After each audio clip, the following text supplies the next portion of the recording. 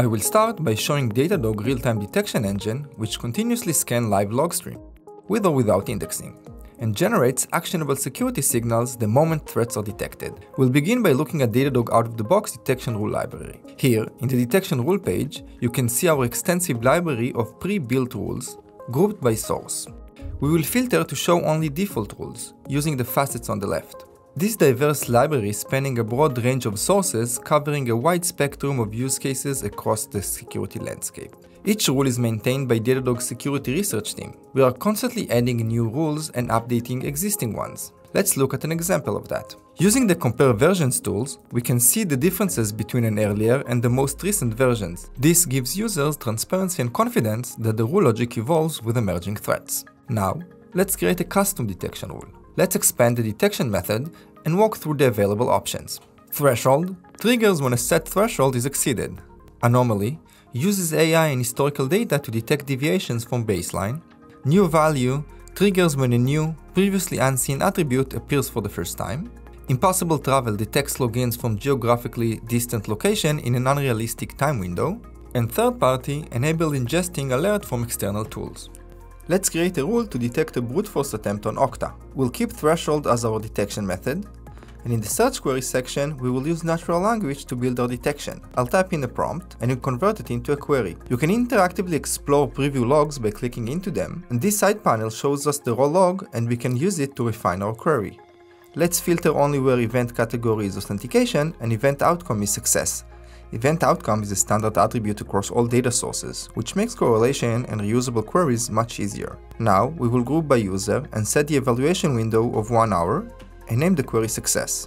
We'll create another query for failed logins, and now we can set triggering condition. Let's set failure above 5 to informational and failure above 5 followed by a successful attempt to medium. This showcases the ability to correlate condition in a single rule. At ingestion, Datadog enriches all logs with our native and custom threat intelligence providers and embed those results into a log events. We can use that in our detection query.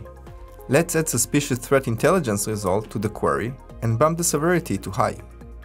Next, I'm going to show you how you can use custom reference table to refine the detection even further. Reference table can be used to upload custom data such as your own list of IOCs and threat intelligence, or a list of risky users you would like your SIEM to monitor. Here I will join the table containing risky Okta user to alert only on risky known users. In addition, there is the ability to automatically reduce severity for non-production environment. Let's name and save this rule. Next, I'll show you how to correlate this alert with another detection signal, say from an EDR. We'll go to create a new rule.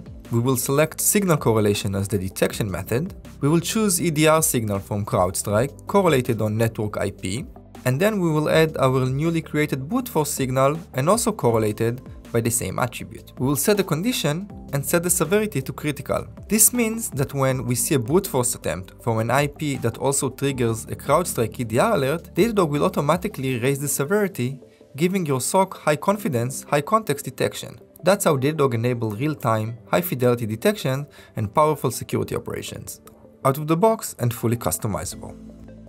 Let's continue to view our batch analytics capabilities. While real-time detection helps catch threats as soon as they happen, sometimes you need to perform deeper investigation. To handle this, Datadog offers a second separate detection engine designed for batch analysis called historical jobs. Historical jobs are executable searches over your historical logs. Instead of producing signals immediately, they execute ad hoc to return signal-like results, which are based on defined condition to generate signals after the fact. This makes it a perfect tool for deeper and more complex investigation, retrospective hunting, and backtesting detection logic against past data to assess its effectiveness. Let's walk through how it works. We will start by creating a new rule, and in the detection method, we will select historical jobs. You will notice two key capabilities that are unique to this mode: flexible time range selection and calculated fields. Let's take a closer look at both.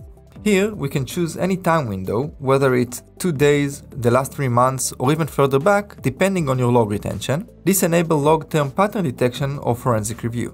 With calculated field, you can manipulate and analyze log data on the fly using custom expressions. You can manipulate text, like extracting substrings or concatenating fields, perform arithmetic, like calculation session duration from logging and logout timestamps, and even apply conditional logic, such as tagging result based on threshold or creating flags with if-else expressions. That's how Datadog historical job engine enable rich, retrospective threat analysis, helping your security team find what others might miss. Let's see it in action. Let's go back to the historical job interface, clone an existing rule, and run the job. We will see the job running in the background, starting to collect results. As results flowing in, we can click into the rule and explore the results.